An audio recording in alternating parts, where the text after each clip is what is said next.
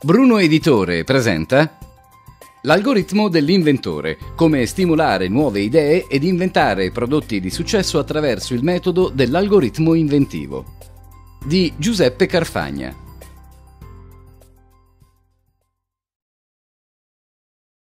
Introduzione. La domanda che sicuramente qualche volta ti sarai fatto è: sono capace di inventare cose nuove?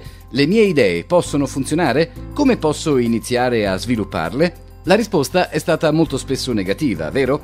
Questo perché, di fronte all'attuale sviluppo della scienza e della società, ci sentiamo da un lato bersagliati da tante nozioni, informazioni e concetti, dall'altro non ci sentiamo in grado di acquisire e conservare tali informazioni, organizzarle in modo che siano utili per sviluppare idee nostre. È vero, inventare cose nuove è diventato sempre più difficile e spesso ci sentiamo persi nel grande mare del web, pullulante di idee, di nuovi prodotti e di nuovi processi. Si sente dire che inventori bisogna nascere. La verità, scoperta da alcuni studiosi, è invece un'altra. La creazione di un'invenzione e la sua progettazione è in sostanza un atto creativo guidato dalla logica, il che può sembrare una contraddizione. È noto infatti che il lobo sinistro del cervello sia maggiormente deputato ad una funzione logica, mentre il destro ai processi artistici e creativi. L'atto dell'inventare e del progettare richiede entrambe queste caratteristiche, ma in modo tale che l'una non blocchi l'altra. Devono lavorare in sinergia.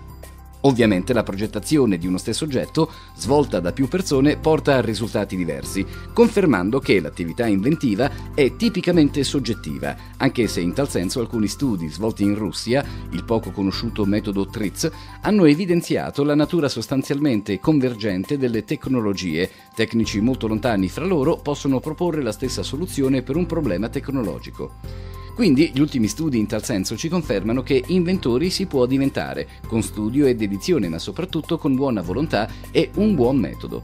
Ma come fare per non sentirsi oppressi e schiacciati dall'abbondanza di informazioni e della incapacità di sviluppare nuove idee?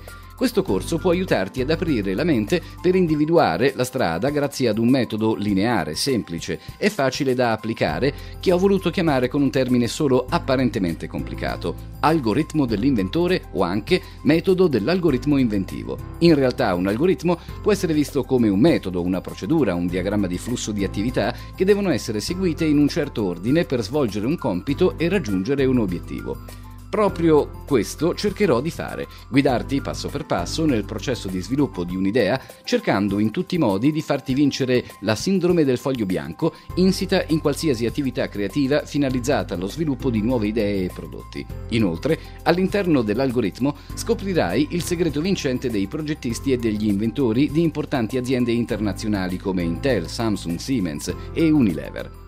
Come loro, anche tu potrai iniziare a sfruttare una straordinaria metodologia di innovazione sistematica, il TRIZ Method. L'utilizzo del TRIZ, in una ben precisa fase dell'algoritmo dell'inventore, potrà permetterti di individuare soluzioni immediate ai problemi inventivi che prima non vedevi e non immaginavi.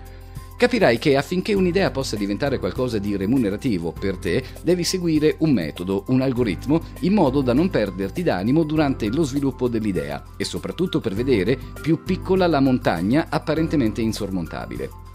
Occorre quindi che impari a suddividere i problemi difficili in una sommatoria di piccoli problemi più semplici, in modo da poter trovare più facilmente la soluzione con minor sforzo. Ti consiglio di percorrere tutti i passi di questo corso e di applicare la procedura per lo sviluppo della tua idea, scrivendo tutto in un editor di testo, ad esempio su un file Word. Il risultato del processo evolutivo della tua invenzione deve essere una relazione tecnica che ti servirà per avere sempre a portata di mano i progressi che hai fatto nell'analisi della tua invenzione e con qualche modifica potrà servirti anche per ricavarne la documentazione utile a presentare l'idea a futuri sponsor o acquirenti del brevetto. Ogni argomento di questo corso necessiterebbe da solo di un intero libro per essere approfondito, quindi il mio obiettivo è di fornirti innanzitutto un percorso strutturato da seguire per stimolare in te la nascita di nuove idee attraverso quello che, come già detto, potremmo chiamare il metodo dell'algoritmo inventivo e darti gli strumenti per portarle avanti senza aspettare che svaniscano dalla tua mente. L'algoritmo che dovrai seguire è costituito dai seguenti passi. Passo 1. Imparare ad individuare nuove esigenze di mercato e catturarle. Passo 2. trovare l'ispirazione per lo sviluppo di nuovi prodotti e conoscere il più efficace e moderno metodo per diventare inventore anche senza sapere di esserlo. Passo 3. Imparare a riordinare e selezionare le idee da sviluppare, scegliendo quelle più valide e pianificando correttamente il loro sviluppo fino al brevetto. Passo 4. Conoscere i segreti più efficaci per proteggere le tue idee e non fartele rubare. Sia che tu voglia diventare un progettista di successo o semplicemente un inventore in grado di produrre risultati tangibili, questo è il giusto corso per iniziare la tua formazione tecnica. Allora non posso che augurarti buon apprendimento e buone invenzioni. Giuseppe Carfagna.